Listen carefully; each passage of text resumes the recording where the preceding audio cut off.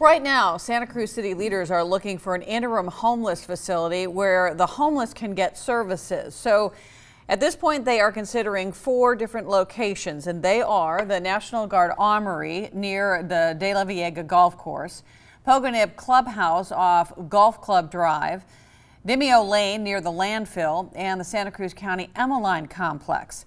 This would eventually replace the current River Street shelter.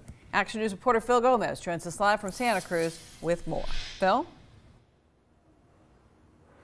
Aaron, the River Street homeless campsite opened in February after the city shut down camping at San Lorenzo Park.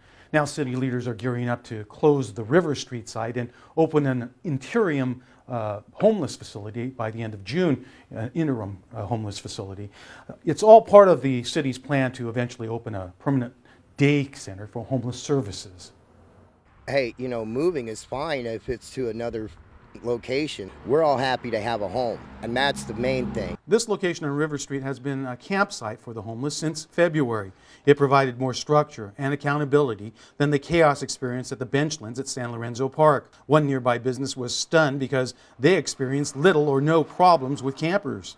The city plans to close the River Street campsite at the end of June. This second phase, the homeless services facility, we expect will start out feeling similar to the River Street camp with tents and hygiene resources on site. However, the plan is to gradually phase that into having some sort of structure in place. There are 4 potential sites: Pogonip Park off Golf Course Drive, Dimeo Lane near the city landfill and recycle center, the National Guard Armory near De La Viega Golf Course, and Emmeline Street, where county health and services are provided.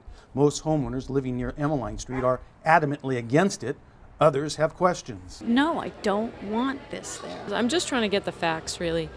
Because I know that we don't have enough housing in Santa Cruz County. The River Street campsite has limited space. 62 people camp here, and there's a waiting list. One of those other 4 locations will provide even more space. And we expect that to last from 18 to about 24 months. And that really is an interim step. For those living at this site, they're looking forward to another change of scenery. Very often I've said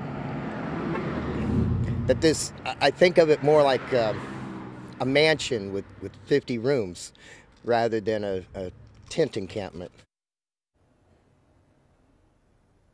The city plans to divert $500,000 from the Emergency Winter Shelter Fund and will draw funds from Santa Cruz County and other cities to help share in the interim homeless facility costs. Aaron? All right, Phil, thank you. And as Phil mentioned, the overall goal is to establish a permanent homeless facility that will provide a number of programs, including social services.